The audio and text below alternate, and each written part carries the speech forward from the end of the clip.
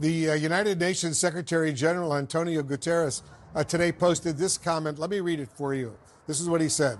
I condemn the broadening of the Middle East conflict with escalation after escalation. This must stop. We absolutely need a ceasefire. Prime Minister, what's your response to him? Shame on him. This guy is a clown. He's a clown because he cannot even bring himself to utter the words, I condemn the Islamic Republic of Iran for shooting 200 ballistic missiles on the Jewish state.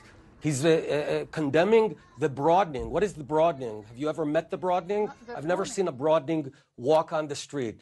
He's a coward. It's time for him to quit. The UN is a farce. If the United Nations cannot stand up and do what's necessary when one country is attacked by another, we did nothing to Iran. And for the past year, they've been making our lives miserable, not only ours, the entire Middle East. And instead of standing up for what's right, this coward cannot even bring himself to condemn Iran. Well, it's time for him to quit.